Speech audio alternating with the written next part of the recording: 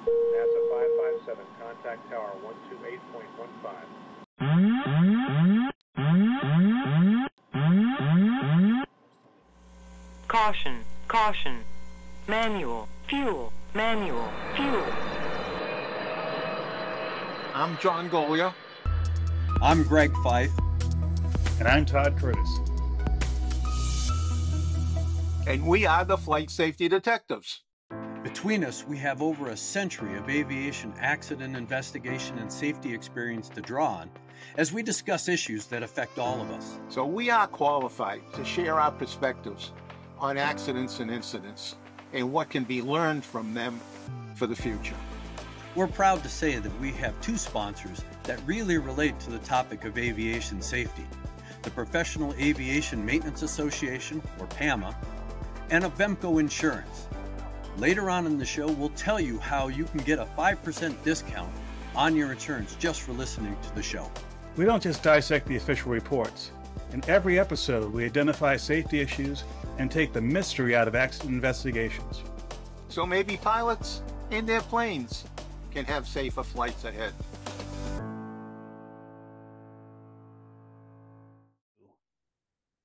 Well, hello, gentlemen. It is another episode of Flight Safety Detectives. It's good to see you guys. We've got an interesting show today because we're not really going to be dissecting an accident from the past. We're going to talk about a current event that took place just recently on a baby reveal. And then we're going to jump to talking about engines and the possibility that there are a number of engines flying somewhere in the world with some bogus parts, falsified records, and a variety of other things. So Todd, let's get started with the baby reveal. And again, you know, when we look at it, one of those things, this baby reveal, exercise that takes place on a pretty regular basis anymore, has become a real phenomenon, and people are getting very creative as to how they want to introduce the gender of their to-be-born son or daughter.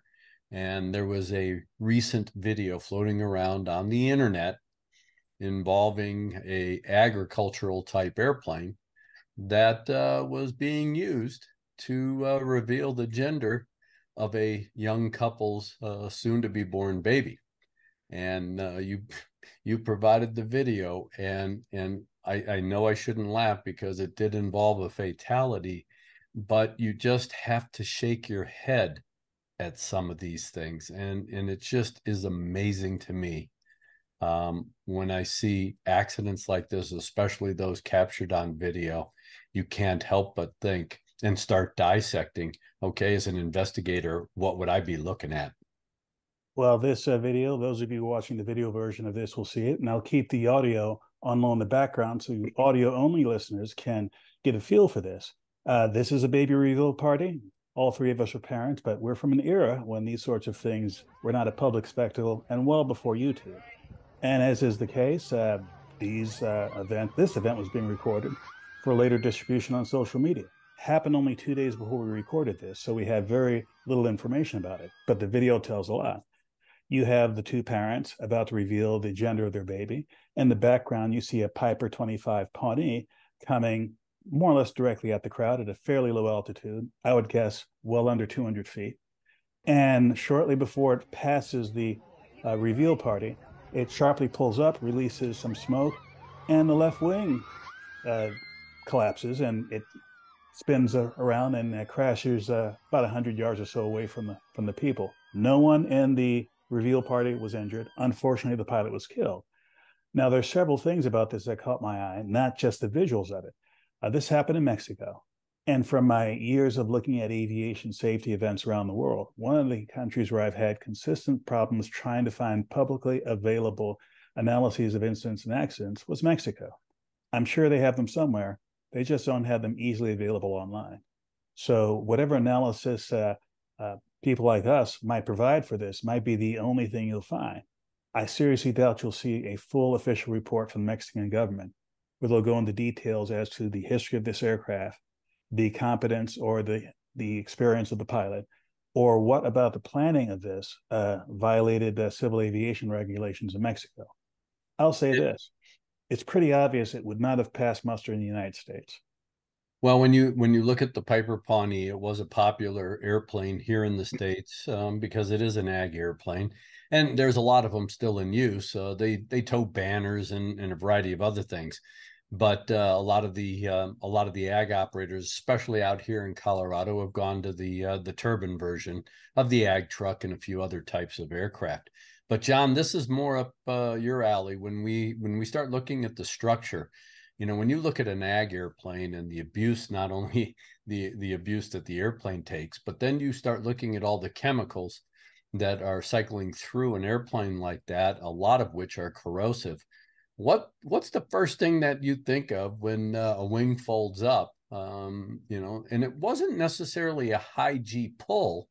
It was probably going to be just a regular pull up that, you know, the pilot would have done during any kind of ag spraying. Well, it does look like exactly that. At the end of a spray, the end of the field, he would pull it up and make a U-turn. Some of them can be quite aggressive. It doesn't look that aggressive on the video that Todd shared with us. But these airplanes, because of the environment they operate in, whether they're in Mexico or the United States or wherever in the world, they require a lot of attention because you mentioned the chemicals that we use in fertilizing, the nitrogens and many other things that can have an effect on aviation grade aluminum. You know, many of these tanks are either plastic, fiberglass, or stainless steel, not aluminum. So that you know that these chemicals and aluminum don't get along together. So that means you need to have a lot of inspections and a lot of rework to keep the airplanes in good shape. This was not a new airplane in any way, shape, or manner. It was anywhere from 59 to I've forgotten the upper end. I think it was 81. Clearly over 40 years old, and operating in Mexico with an aviation authority that has long been known to be not the best in overseeing their aviation infrastructure. I mean, 40 years ago, I can remember being in Mexico and coming in contact with a lot of this type of airplane down in Baja, and they were pretty sick airplanes. So it's, you know, it's almost like their useful life was taken out of them in the United States, and then they were sent down there, and they continued to fly down there without any real inspections or maintenance work done to them. It was like always band-aids on their part. I mean, I've inspected a number of airplanes in Mexico, general aviation and commercial, business commercial, and they never cease to amaze me in the level of degradation of the fuselage, and nobody cares. There's really no effort made to correct all those deficiencies on the airplane. Yeah, and it's and unfortunately it's a sad story because the pilot was a young guy, 32 years old. And so while, you know, all the intentions were good, it had a very tragic ending. And I think Todd, you were mentioning before we started rolling on this, you know, some of the takeaways that, you know, because this is a new type of activity for parents, these gender reveals, it's kind of like the evolution of going to the prom and asking your date to the prom. All of a sudden now, guys are getting very exotic with the way they ask a date to a prom. Well, these gender reveals, these people are getting real exotic rather than just showing up and popping a few little poppers with blue or pink. I mean, they're getting pretty elaborate with the way they reveal the gender of their soon-to-be child. And without going into great, go ahead. Go ahead, Todd. Well, I'm not going to go into a chapter and verse on the regulations on doing this, but if you happen to be in a position to use an aircraft to do this sort of thing, just keep in mind that there are very, very strict regulations about flying aircraft in close proximity to structures and other people. And if you're doing something where in this case, they're releasing smoke, that gets into a whole different level of regulation. And yes, if you can Do it the right way, it might take you weeks. More likely, anyone's going to use an aviation asset for a gender reveal party will use a commercial off-the-shelf drone. Same thing applies. Common sense applies. You don't want to fly something directly over people where it might lose control and hurt someone. You definitely don't want to fly something like this if you're in any way, shape, or form impaired by any means, by too much birthday cake or whatever. And again, this is a serious thing. Both the baby reveal, having a child, and flying an aircraft. Doing these three serious things at once, put some thought into it. You know, given the location where this occurred, it wouldn't surprise me that the pilot of this airplane was at very least a good friend of the people revealing, the parents. And, you know, that adds to a lot of pain to an otherwise event that's supposed to be a celebration. So it really is a tragedy. Well, let's switch gears, and I'm just going to segue through another event that we have to at least mention, and that is the loss of a very well-known person, Jimmy Buffett, who was an avid general aviation pilot, owned a number of aircraft, and it's sad that somebody with his talent, that I know the three of us grew up listening to his music and were parrot heads and, you know, really appreciated what he did in the music world, but also appreciated the attention he brought to general aviation and flying in general, because he was such an avid flyer. He did fly with a lot of people, had some very cool airplanes, and it's just sad. And in fact, he actually survived 2 aircraft accidents.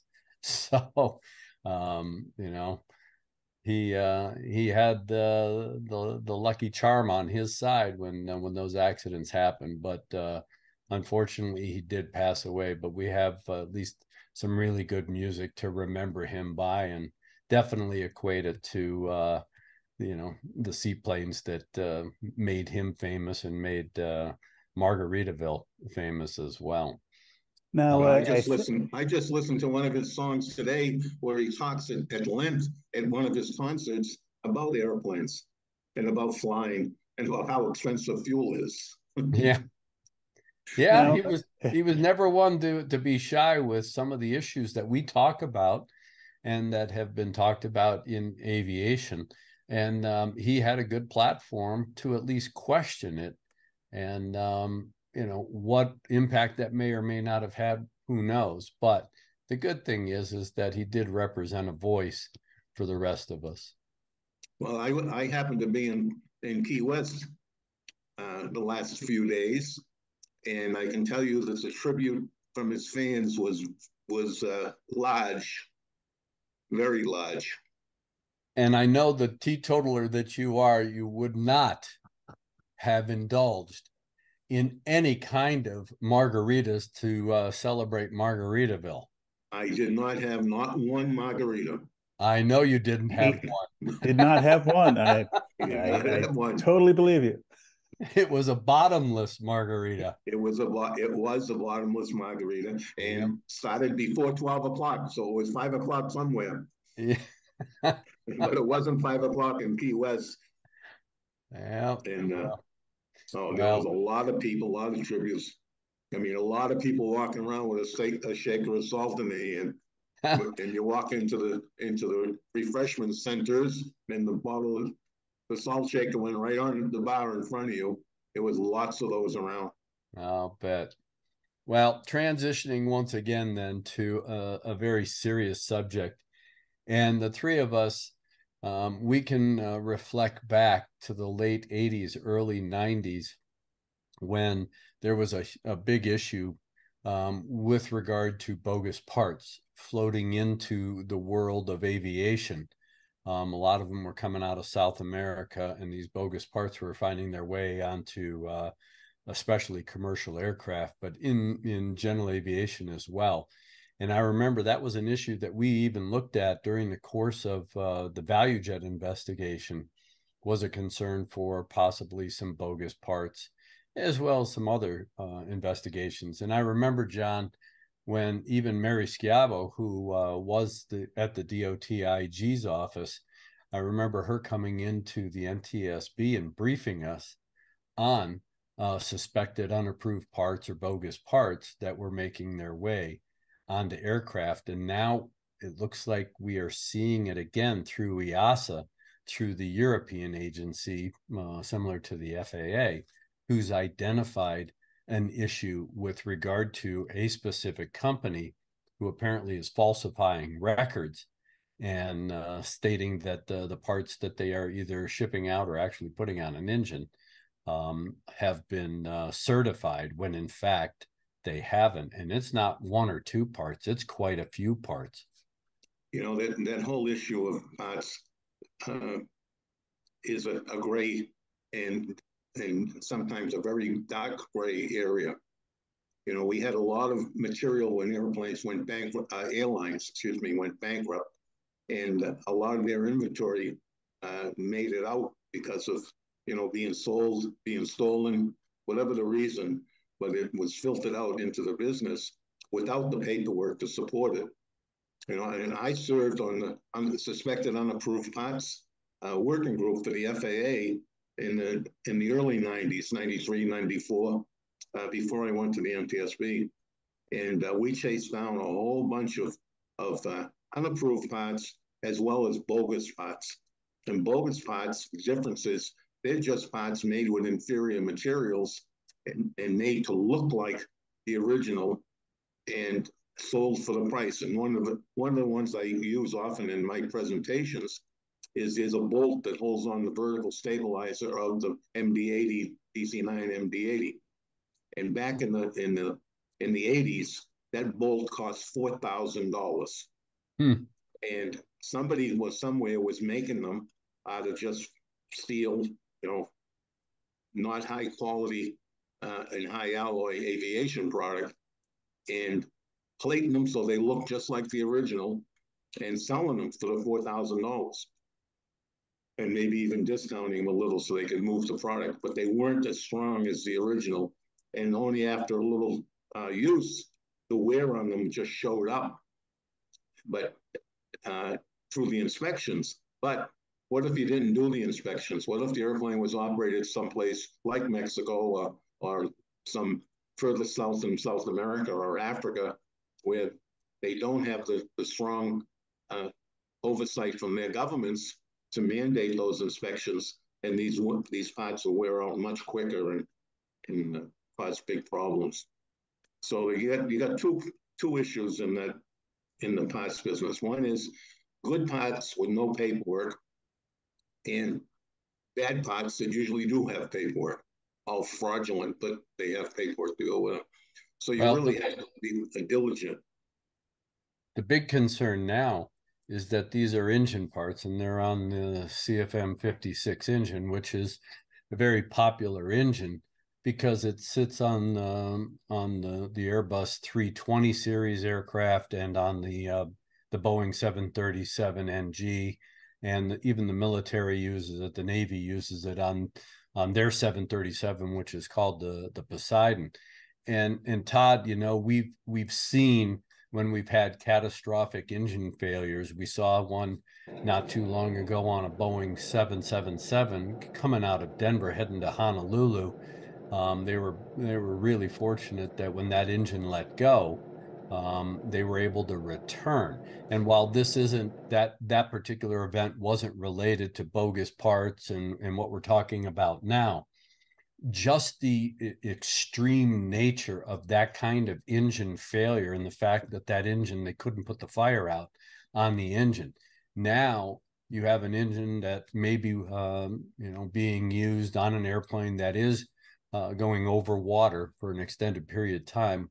We have a catastrophic failure, and you're 2 hours from the nearest any place to put that airplane down. And we've seen this in the past where if parts breach the containment ring on those engines and penetrate the fuselage, causing pressurization problems or even serious injury or fatalities to people sitting in close proximity, this whole situation could really get to be a cataclysmic event over the next several years if they don't get these parts out of circulation. It's a big issue. It is a big issue, and I thought it was behind us. I mean, after like 95 and 96, with so much emphasis on it by the FAA and EASA in Europe, CAA led the charge over on that side, the British. I thought the issue was finally dead, but those parts were probably sitting in a warehouse someplace just waiting to come back, waiting for everybody to get lax because it hadn't reared its ugly head in a while, and then here they come again.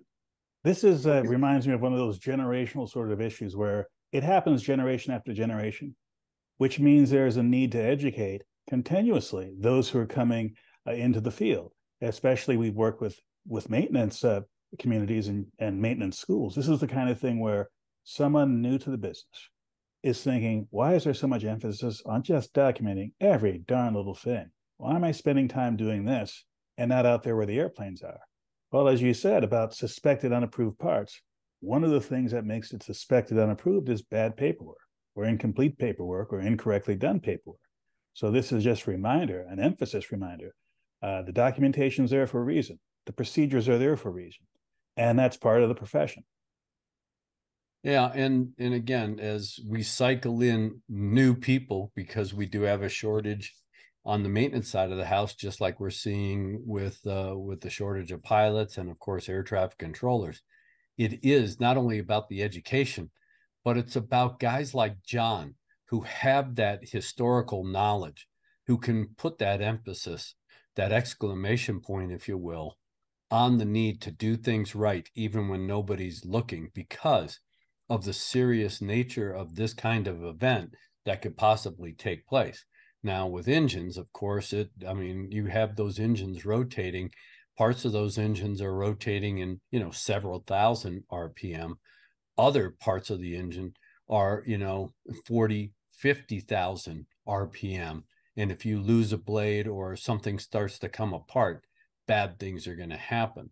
And so, John, when you look at this, I presume that they'll put special procedures and inspection procedures in place. Do you think that this could cause or lead to a grounding of airplanes that may be in a suspected serial number range where people might think some of these parts reside, or is it just too broad spectrum to even think that way? And you're just going to have every airline operating these airplanes with these engines go out there and inspect them like right now.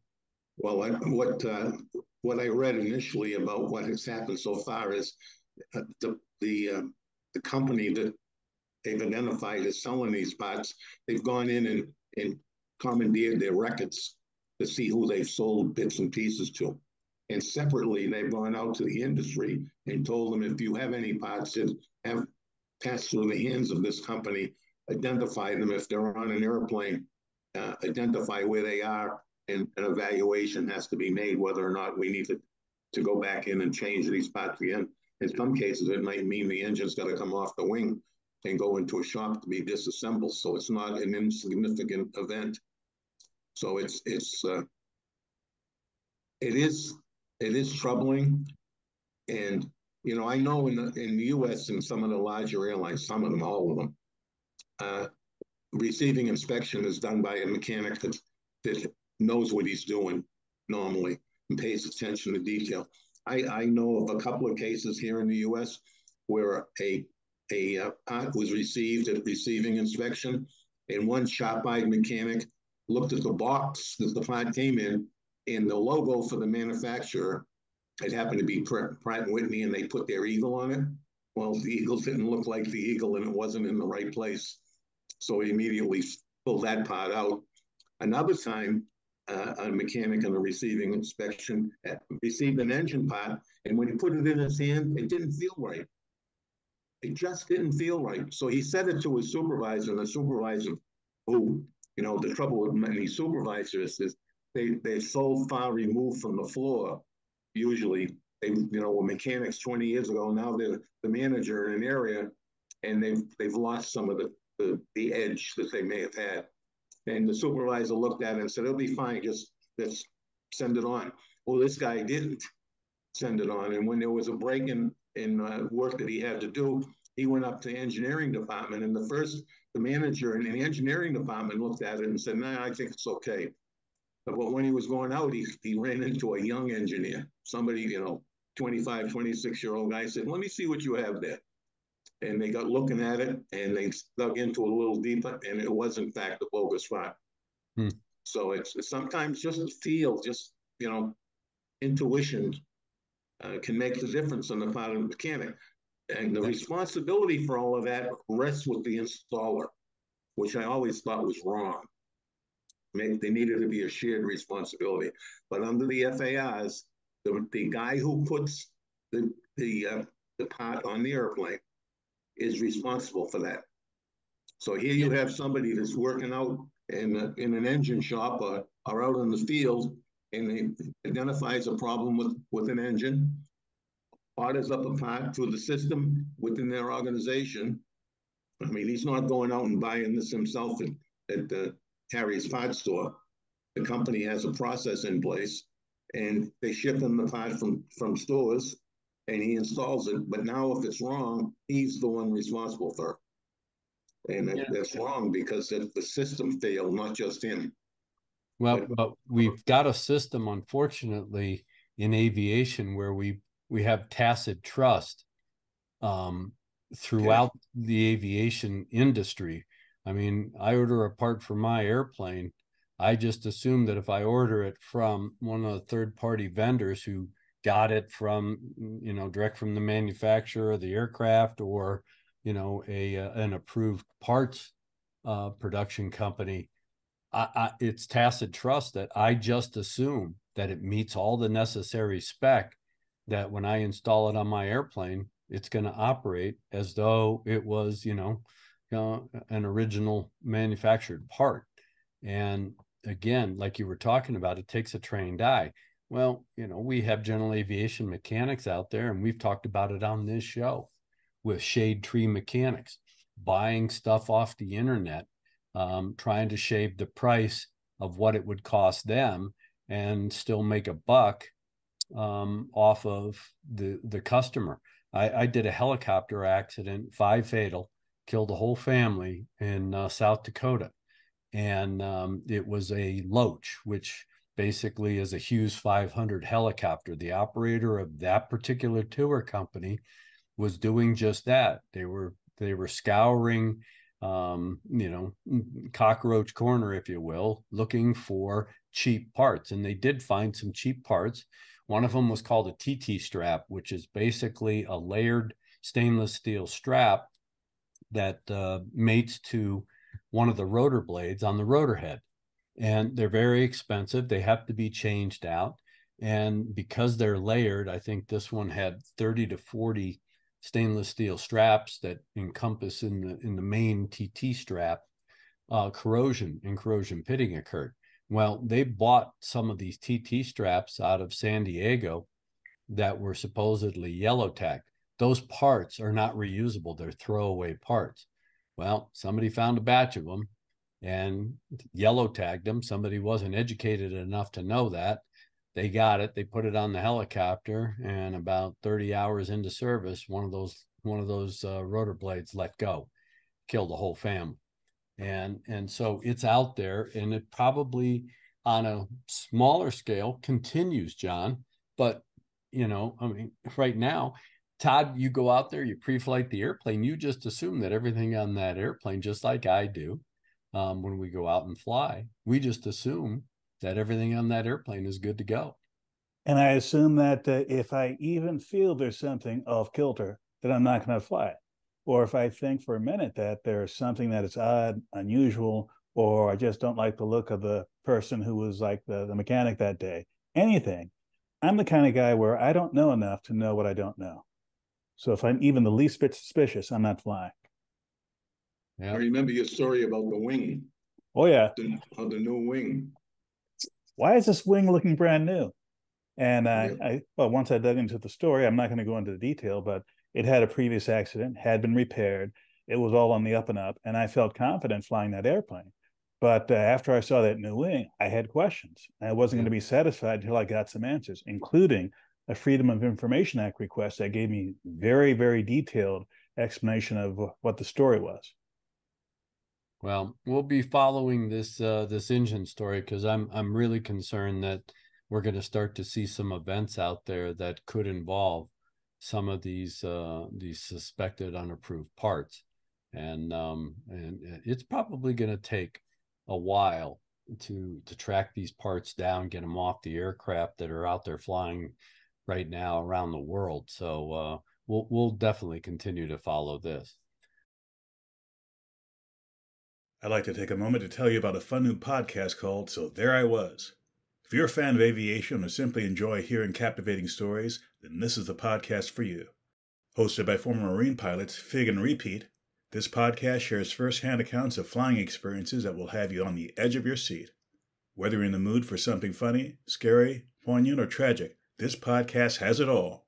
With a relaxed and conversational tone, the pilots share their stories like you're sitting right there with them at the bar after a flight.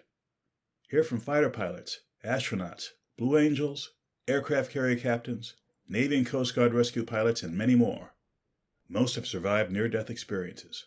Others have overcome incredible disabilities to continue to fly airplanes. You'll hear about heart-pumping moments in the cockpit, hilarious screw-ups during flights, insane hijinks off-duty, and the challenges pilots routinely face.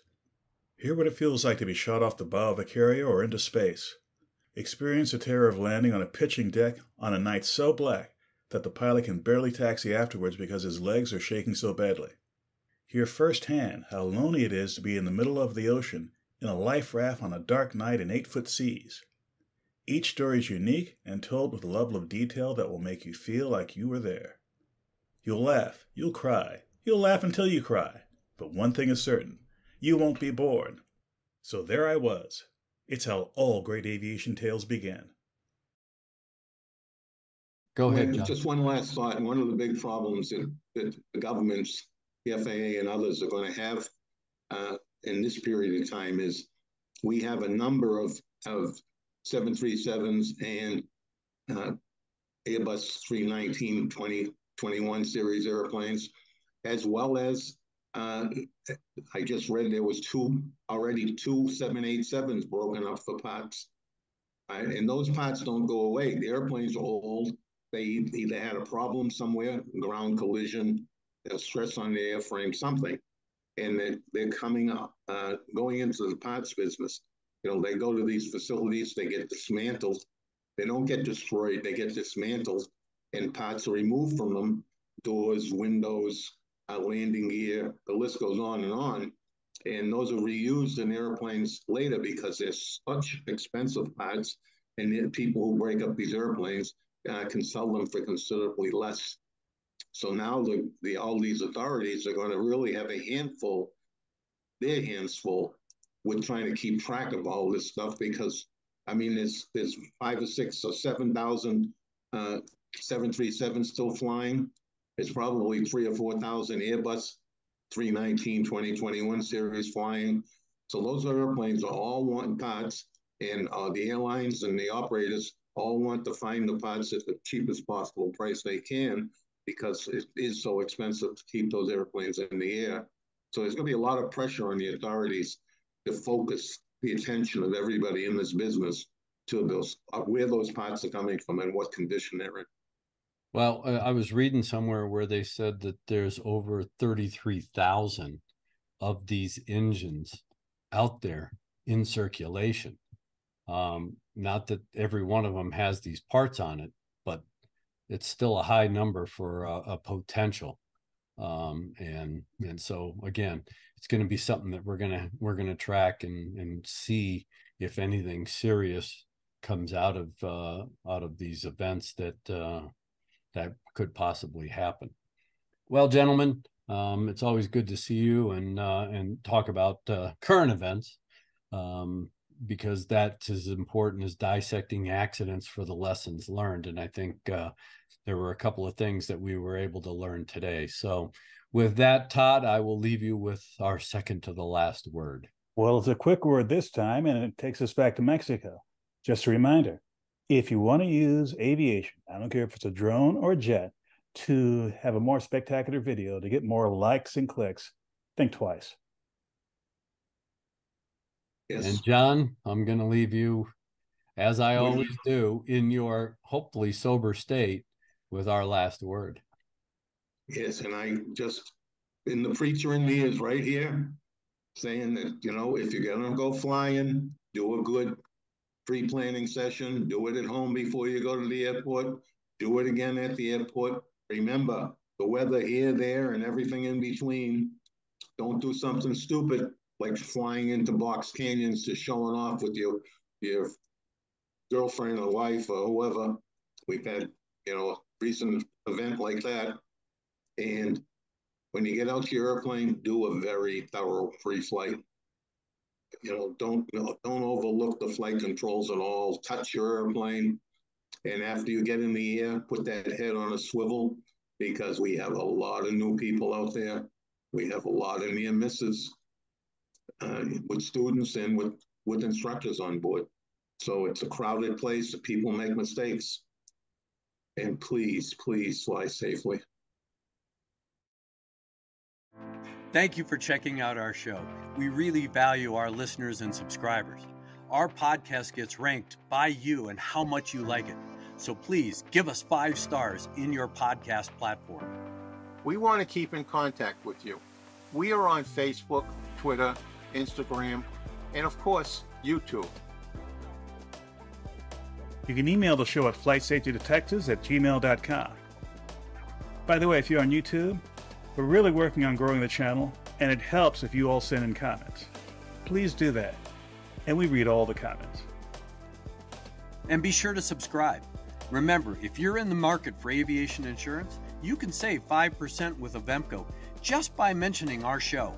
Visit them at www.avemco.com. That's it for this episode of the Flight Safety Detective. Until the next episode, fly safe.